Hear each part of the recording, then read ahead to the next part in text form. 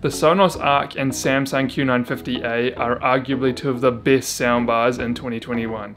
But with a higher price tag than the Q950, is the full Sonos setup really worth the extra money? Let's find out. Hey team, I'm Josh. Now before we start, I've put together individual reviews on both of these systems, so if one of them tickles your fancy, I'd highly suggest you go check that out once you've finished here. There's also a sound test at the end of this video, which attempts to give you a sound comparison between these two systems. Now I know it's not perfect as there's a bit of YouTube compression and it depends on what headphones you're using, but it gives you a rough idea of what it will sound like. The Sonos ARC Home Theatre bundle comprises of the Sonos ARC Soundbar, which is $7.99, the Gen 3 Sonos Sub, which is $6.99, and a pair of 1SLs, which is $3.58. This brings it to a total of $18.56. You can purchase these as separate items if you prefer to do it that way and spread it over a longer time, or you can just buy it as one bundle. The Samsung Q950A comes as a single product, which includes the soundbar, subwoofer, and 2 rear speakers. You can quite often find it on a special, like now it's $14.98, which is, a few $100s off. Around Black Friday or other holidays, you may even find it cheaper than that. Sonos, much like Apple, hardly ever go on sale, and even if they do, the discounts will be very minimal. For that reason, they hold on to their value really well. Samsung, on the other hand, bring out soundbars every year, so once this cycle's done, it'll drop in value a lot. I'll leave you links below for the current pricing on each of these soundbars. The Q950 is an 11.1.4 channeled system. You've got 11 horizontal speakers, 1 subwoofer, and 4 upward firing drivers, 2 in the soundbar and 1 in each of the rear speakers. The full Sonos setup technically is a 7.1.2 channeled system, but the way Sonos configure it, when you add the rear speakers, it cuts the side firing drivers, so it's really a 5.1.2 channeled system. The amount of channels a soundbar has doesn't always tell the full story, so wait around to the sound quality section to hear if it makes a difference. The ARC is made out of premium plastic and is available in either black or white. Samsung has made a more traditional rectangular soundbar that's covered in a fabric cloth, and you can only purchase it in black. Both soundbars are on the larger side, with the Q950 being 10 centimeters longer than the ARC, and they really are suited for TVs 55 inches and up. Sonos has an Ethernet and HDMI ARC, and also comes with an HDMI to optical adapter. Q950 steps that up and allows for 2 HDMI in ports, as well as an eARC and dedicated optical. The bonus of having extra HDMI ports in the soundbar is that the ARC port takes one up from your TV, so if you generally run out of HDMI ports, then these will replace it and give you an extra one. The Sonos ARC, on the other hand, takes that ARC port and doesn't replace it, so you're down to 3 in most cases. Both bars offer Dolby Atmos support and have upward firing drivers. Samsung again takes it a step further with DTS:X, which is commonly used on Blu-ray discs. Even if you use Blu-rays with the ARC, you'll still be able to get a surround sound audio format, it just won't utilize the height speakers. On the front you have lights to indicate they're receiving a signal. The ARCs can be turned off in the app, and the Samsung has a screen on the top for further tuning. If you have a Samsung TV, then the Q950 will give you the volume level on the screen. Both soundbars can be wall mounted.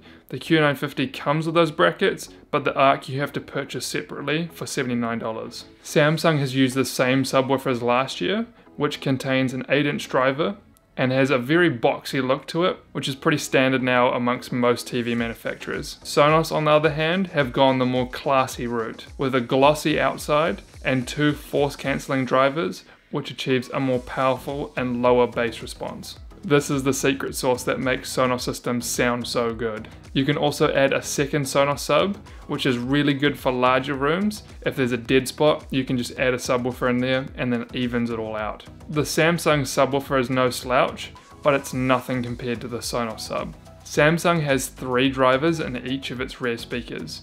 It has a forward, side, and upward firing. The Sonos 1SLs have a woofer and a tweeter, which are both forward facing.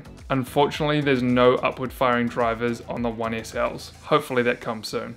I found the Sonos ones could get a lot louder, which is more beneficial if you need to put the speakers far away from your seating position. The other thing to note is that each Sonos one can hold its own as a dedicated speaker. Neither system come with their own wall brackets for the rear speakers, which is a bit of a shame.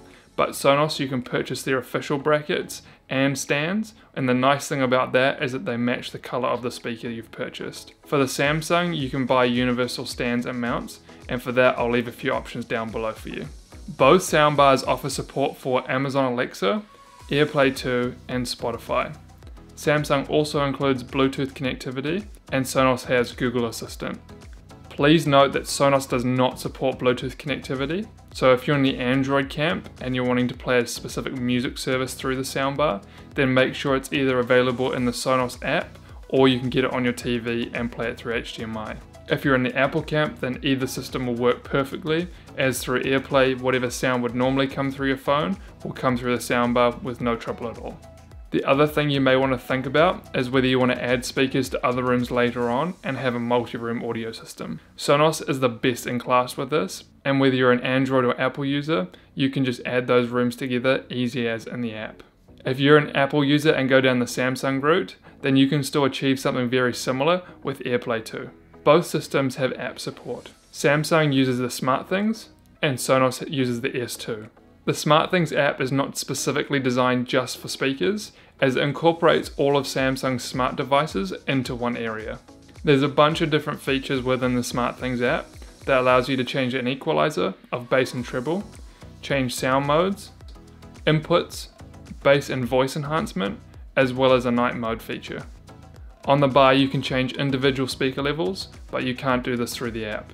The S2 app is very similar in that it allows you to change a bass and treble equalizer, sub, height and surround audio levels, start a true play tuning, and set up a universal remote control. Also, Sonos does not allow you to change individual channel levels, which is a bit of a shame. Each system has its own unique way of tuning for your room.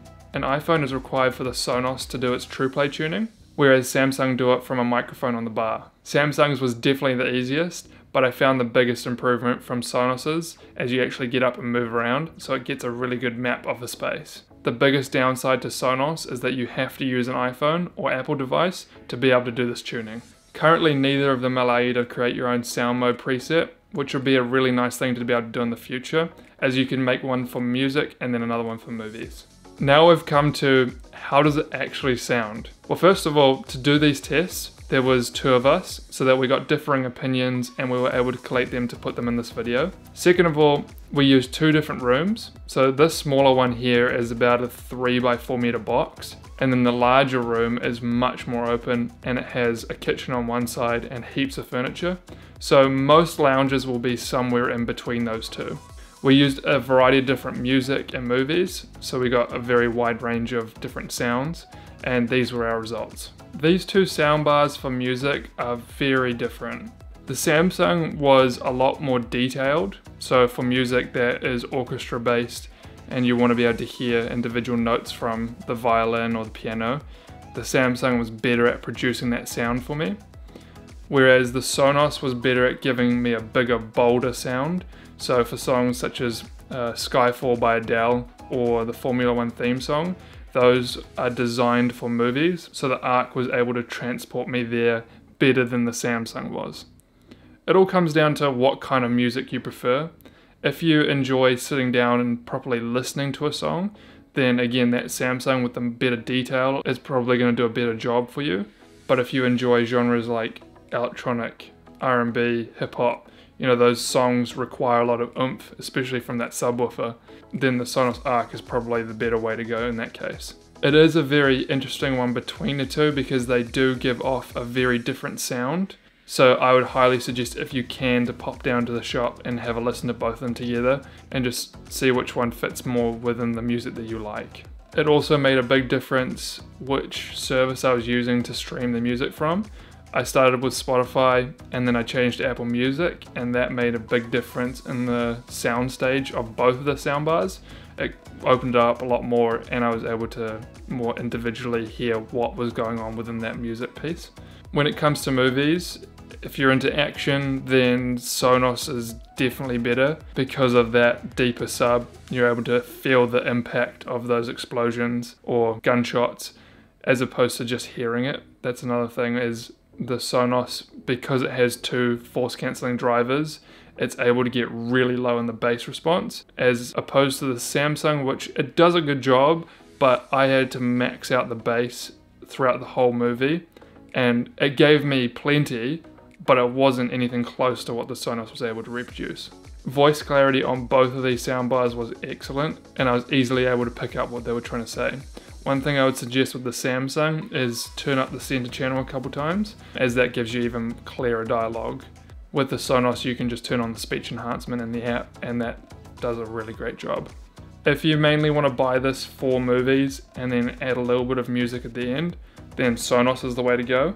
If you mainly want to have this for music and a little bit of TV watching, then I'd probably steer more into that Samsung realm, unless again you want bigger, bolder sound all the way through. The other thing to note is when I'm talking about this, I'm comparing one straight after another, whereas once you buy either system, you're only comparing it to whatever you were last using, which I'm guessing for a lot of people was either an older soundbar or TV speakers. So in that case, it's going to be way better than what you already had.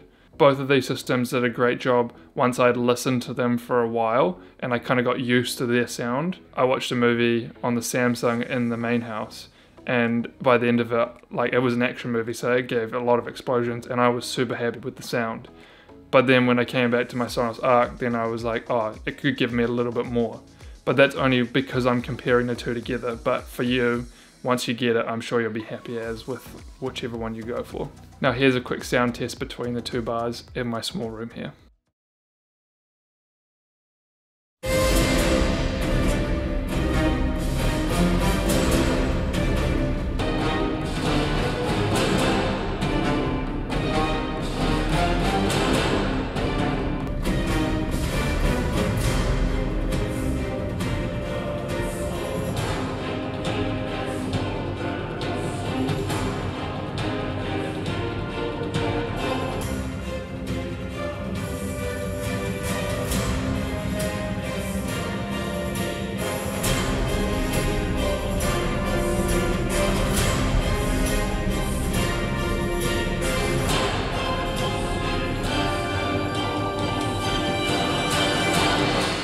I hope that sound test was helpful for you in giving you an idea of what it could sound like in your room. With that, as I mentioned earlier, I've done individual reviews on both of these soundbars, which you can watch here, and they're far more in depth than what I can do in this video. Also, if you have any questions about either system, then please leave them down below. That's all from me. See you guys soon.